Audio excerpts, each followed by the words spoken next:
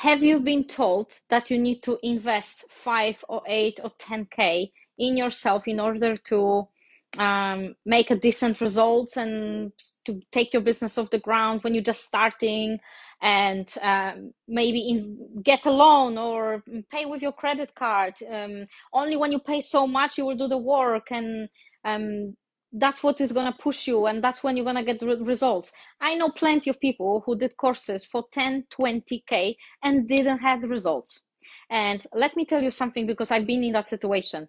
I have started in business in 2013, and I started with network marketing. Obviously, that was a low cost investment. And I've been super committed, and I did the work, and I've been promoting with going with leaflets, branding myself, doing the work. And I didn't have the results. People were just vanishing from my team or my clients because there was no consistency. Anyway, so I also went into a variety of network marketing businesses with like bills and insurances, etc. And later I invested heavily in property investing training as well, which I have gained enormous knowledge about property investing, and I've been pushed. And I mean pushed to bits, and I've heard the sob stories of the person that was running a training, crying because they were on the edge and they were about to lose the house or whatever, or divorcing, etc.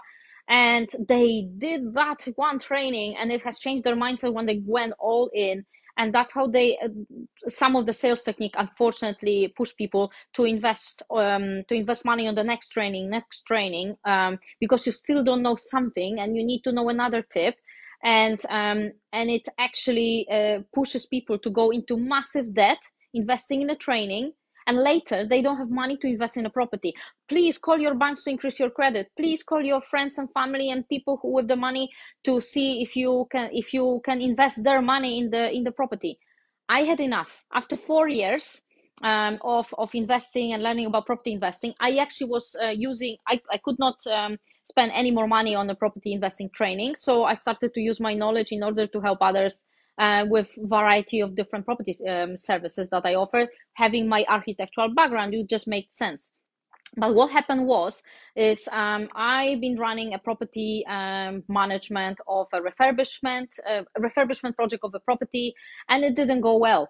And I had no contingency plan, and it started my anxiety story. It started my panic attacks, and I managed to get out of it, but it caused enormous problems, and I felt super bad because my client actually had a problem with the builder. But in the end of the day, it was not my decisions that went on and on. And the builder that I was working with, unfortunately, excuse my French, fuck up the job, and didn't finish it. So it was on me. I felt responsible, and I didn't manage to actually help them out, and they actually started to fight with each other. So I had no say really. So anyway, but that was the property investing trainings. Later on, I started in affiliate marketing in 2017. With my leftover credit possibility, I invested in another high ticket affiliate marketing course that I truly believed that meant to provide me with 6 figures in 90 days, blah. And unfortunately, it didn't, because the company has been shut down for making such a claims. Because no one knows what circumstances you have. No one knows. No one can predict what sort of time you will be able to allocate. No one can tell you that you are a victim, and if you are not investing in yourself, that you are not committed. Because if you are committed, you're gonna do it, regardless of whoever says whatever they're gonna say to you.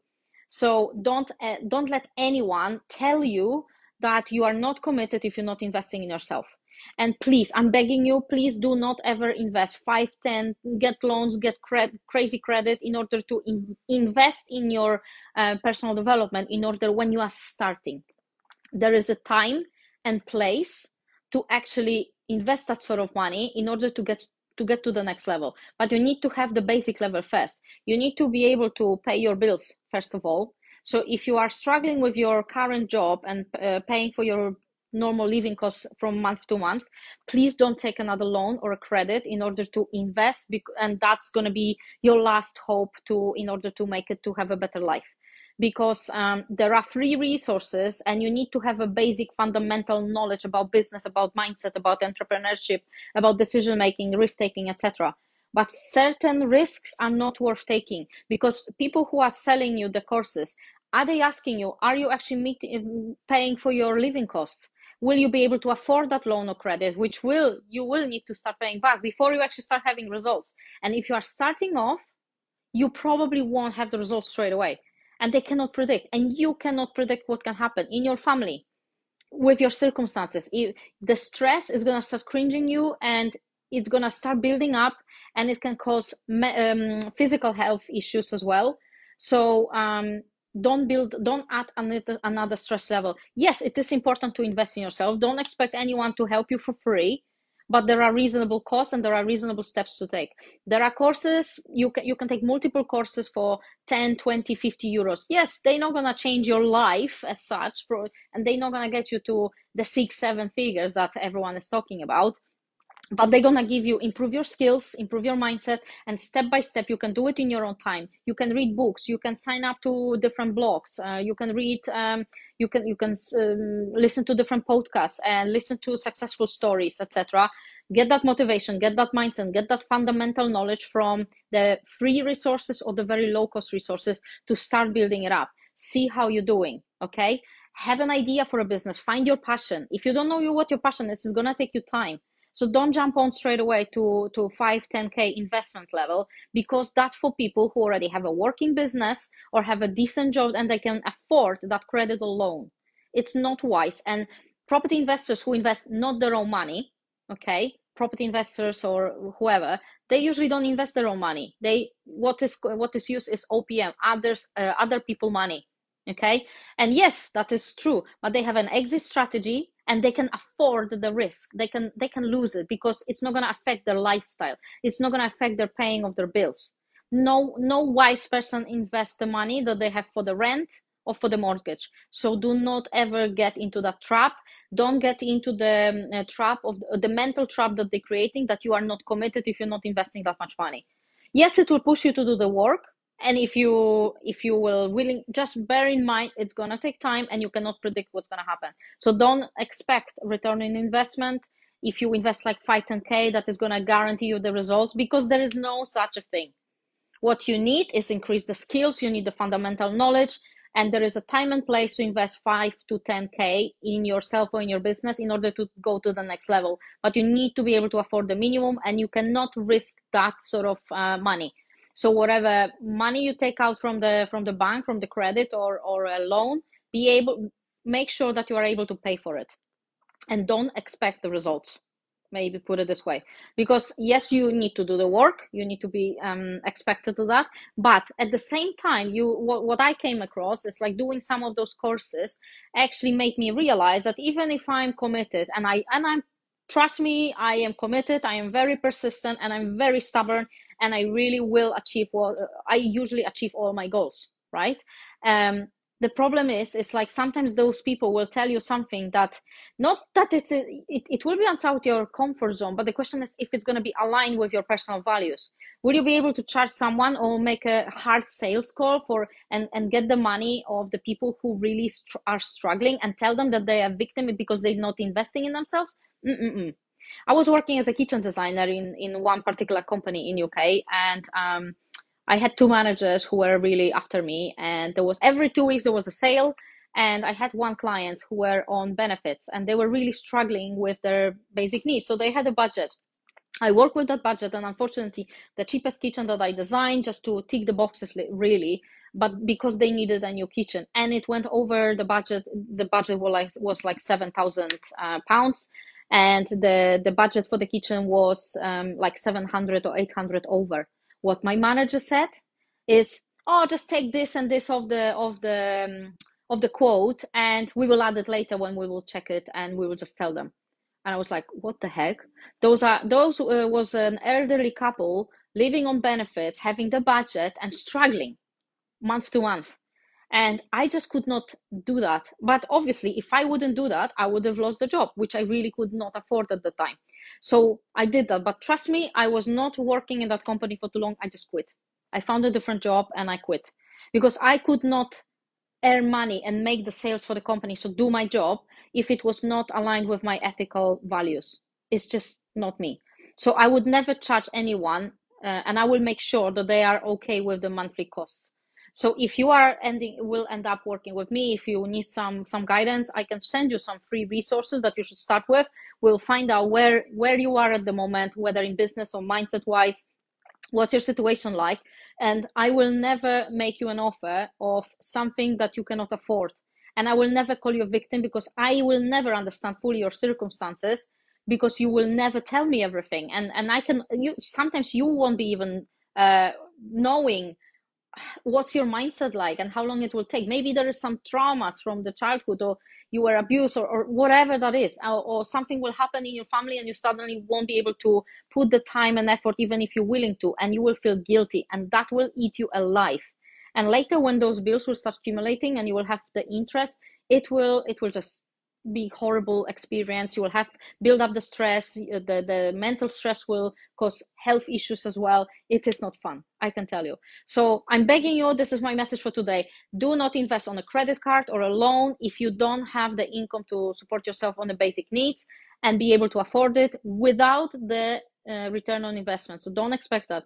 This is the only time, the right time for huge investment is when you already have a working business, you have profit that you can invest. Okay, and make sure that whoever sells you anything really finds out what your situation is like. And if you are starting off, start over lower courses, start building up your skill sets, start building up your mindset with books, with podcasts, with YouTube videos. There's plenty stuff. And trust me, there are lots of ideas online for how to start a business. You need the fundamental knowledge, and once you start making some money, you can scale it. But there are courses for 100, 200, 500 pounds. If you can afford it, if you have money laying in the bank, of course, invest. But do not invest 10K on a mindset program. That is not accredited, because that's like a degree in a university nearly. So do not believe that when someone tells you that you are not committed if you are not willing to invest in yourself. There's a time and place for big investment, and there is a time and place for a lower investment when you're starting.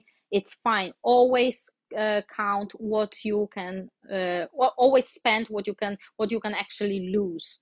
Whether it is crypto investing, whether it is investing in any sort of business or property, bear that in mind, and always have an exit plan. That's what smart investors do, at least those ethical ones. And they will never ask for your money if you don't understand the risk of investing. That's why in UK there is an FCA, yes, Financial Conduct Authority, who makes sure that every investment company who advises people how to invest, they're making sure they understand the risk of investment. So anyone who is asking you to invest in yourself, they need to make sure that you can afford it, and where you are in your business and where you are with your circumstances. So please protect yourself. Don't do silly investments. If you fancy talking about it, I'm happy to talk. Let's see where you are, and I can suggest always the free resources.